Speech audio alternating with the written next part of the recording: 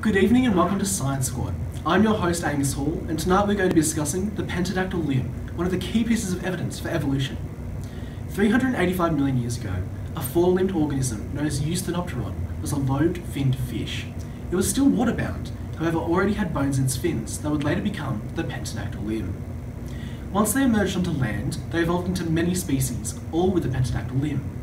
We now cross to our science expert, Dr. Eva Bloomfield. Thank you, Angus, and welcome to my lab. The pentadactyl limb is a homologous structure found among all tetrapods, which include amphibians, reptiles, birds, and mammals. This 5-digit limb, penta meaning 5, dactyl meaning fingered, can be observed in a wide variety of organisms. This homology is often cited as evidence for evolution, as it shows that all vertebrates descended from a common ancestor known as the stem reptile. In the forelimb, the bones are known as the humerus, radius, ulna, carpals, metacarpals, and phalanges. This integral piece of evidence gives us an insight into the path of evolution through the fossil record. Back to you, Angus. Wow, thanks Eva. Now we cross to our reporter, Darren Jai Soria, who's going to talk to us about the evolution of the bird. Thanks, Angus. The modern-day birds we see today, like the Australian kookaburra, evolved from theropod dinosaurs in the late Cretaceous period. As the need for grasping was lost, the 5th and 4th digits disappeared and the wrist bones fused with the 1st and 2nd digits, allowing the hand to rotate sideways along the forearm, thus enabling flight. Archaeopteryx shows a transition between feathered dinosaurs and modern-day birds. It lived 150 million years ago in the late Jurassic period. Its discovery supports Darwin's theories and is a key piece of evidence for the origin of birds and the confirmation of evolution. Amazing, thanks Darren. Now we cross to our reporter by the sea, Emerson Miller, to talk to us about the flipper of the whale. The pentadactyl limb of the southern right whale has adapted from their relatives that roamed the land 37 to 60 million years ago. The flipper is composed of bone between the shoulder and the elbow, called the humerus. This bone is connected by two other bones, the ulna and the radius, which are joined to the wrist and therefore the 5 digits. This is an adaptation which allows whales to steer and maintain their equilibrium when swimming.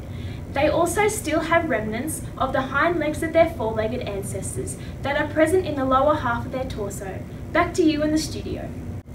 Fascinating, Emerson. Now we go back to Darren, our reporter in the field, who'll be discussing the horse's evolutionary path. Good evening, Angus.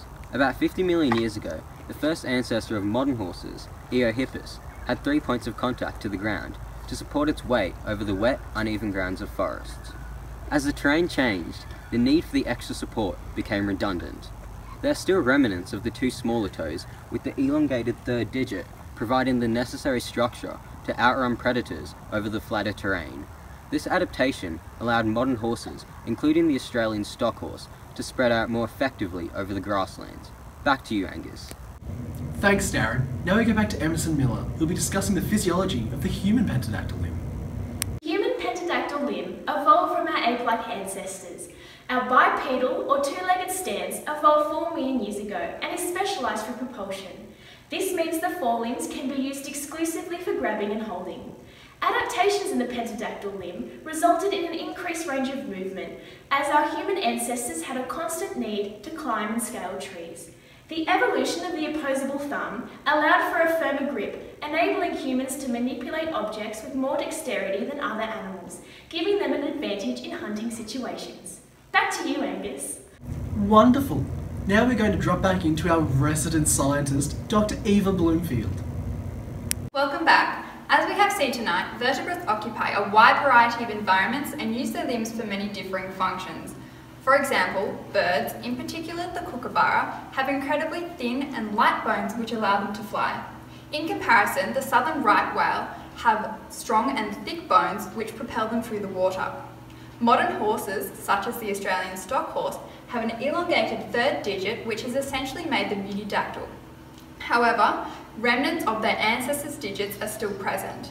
Finally, humans have evolved to walk on 2 legs and now possess opposable thumbs, which differ from the flipper of a whale, the hoof of a horse, and the wing of a bird.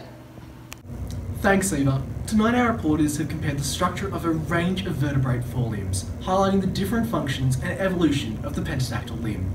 I'm Angus Hall, thanks for watching Science Squad. See you next time.